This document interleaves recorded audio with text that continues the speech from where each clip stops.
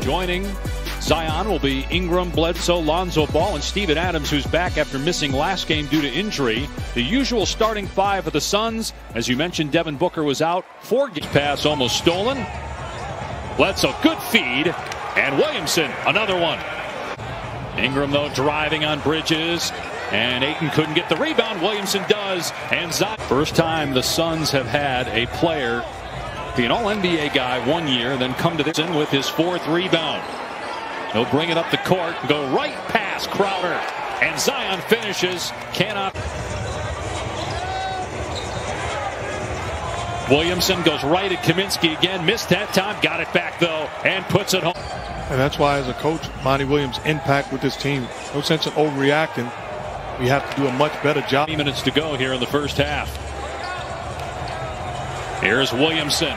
Gorgeous move. And Williamson now with 19 points.